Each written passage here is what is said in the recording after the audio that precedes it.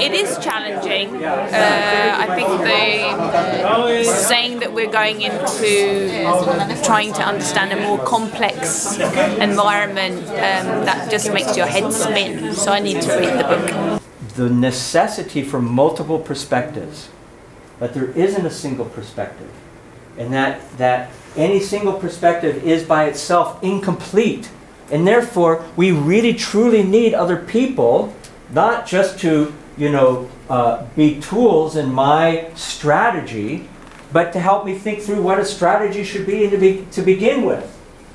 For people who are making meaning, making sense at this part of the you, they're doing it at a higher octave.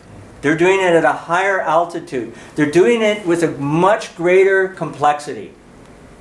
So, does that make sense? Does that work for you? Yeah. Kind of. Kind of. Okay. Okay. Kind of is actually pretty good. I'll take kind of. I liked the whole ladder and about the catalyst, but what I really enjoyed was the questions that was triggered. So it was good questions. It's an interesting question for whatever it is that we say, and that is an example of a deliberately developed mental conversation question. What's the nature of the thinking that generated that thought? Like, what if you had people start to ask each other that kind of question, and if they had like an understanding, at least a sufficient understanding of these distinctions, such that they could work intelligently with a question like that. How they constitute themselves as a leadership team, not a collection of leaders, disparately, doing their own thing, but a leadership team, a genuine team. What I mean by leadership is a leader is anyone willing to take responsibility for their world. It means that I'm willing to take responsibility, which means that I'm willing to take a stand for making things better, not just for me, but for the world around me. You're out in the middle of the ocean. You're gonna damn well want to have a compass to be guiding you so you don't get lost. And this is the same notion of compass that I mean, but the source of the compass comes from inside of us. We just assume we can't predict the future. We assume that things will change, and we assume that cause and effect is inherently nonlinear. It's indeterminate. Therefore, we don't try to plan. We plan as we go. For me, I think it was interesting to see the things from a different lens. What I'm thinking right now is like the different development stages and trying to relate it with my team, with the leadership, and how to develop it and take it to a next step. So overall, I think it was good learning for me, how to adopt message as per the person. So people understand the message differently. So we have to understand them first and then adopt the message accordingly in order to get our message across. So that is one of the takeaways. And of course, Evolvagility is like a lot of new terms. I'm still trying to digest it. Hopefully I will sit back and get through it one more time to better understand that. Yeah. Leadership is a sense-making phenomenon. It's not what leaders do. It's the capacity for each of us who claim ourselves as leaders, our capacity to make sense of the complexity around us. I'm talking about growing minds. And by mind, by the way, I don't mean just this mind. I mean this mind and this mind and this mind. We have three areas of centralized neural circuitry. And this mind is the cognitive, thinking, analytical mind. This is the intuitive mind. And then down here is like, what's our stand? What is it that we stand for? What is it that we'd be willing to give our lives for? That's what all three of those is what I mean by mind. If you look at your iPhone, if you try to run new apps on an old operating system, it's not going to work. Right? So the operating system, in a sense, determines the deep nature of the performance of any kind of system. So we sense something that's going on around us. We make sense of it in some way, and then we respond, and then we come back. And it's a cyclical kind of thing.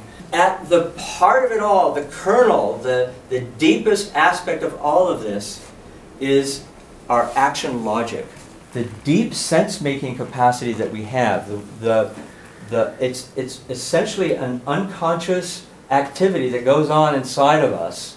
I have so much thinking in my head right now because I think it's really interesting to go into this personal stage development for different circumstances, but the institutionalized way of thinking of it, I don't really think, as I said in my question or in my reflection out loud, that is applying to everybody that's in the same environment, that development stages just go further on, because some people just sticks at one stage and some people go further, and I think it's really interesting just to think about why we don't understand each other in some different situations and conversations, that we can't really comprehend everything, that somebody sees something that others can't really explain or get their head wrapped around.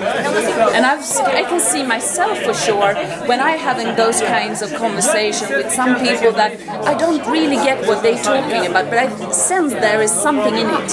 And in some way I get myself clearly communicated, I guess, but they don't understand me. So this action logic and this operational system upgrades, that's really interesting.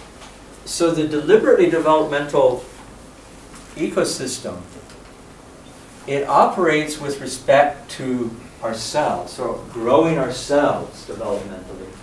It also operates in terms of our relationships, like how our relationships are, how we are in our relationships with each other, and then the systems, the larger systems that we exist in. So a deliberately developmental ecosystem operates across all three of these. We have to abandon the old paradigm of thinking about leaders as only those people at the top, rather that we are all leaders. Everything was interesting, and there were a couple of things in the beginning that I think I'm going to incorporate in some of the materials that I have myself. Yeah, I really like the idea that, for example, today will be a state experience, and in the book he's basically saying this fades away, so you have to find ways to, maintain it somehow. So I think that's what I would try to do. When I started writing my book about 2 years ago, that this is not just for people in organizational leadership positions, it's for all of us, it's for everybody.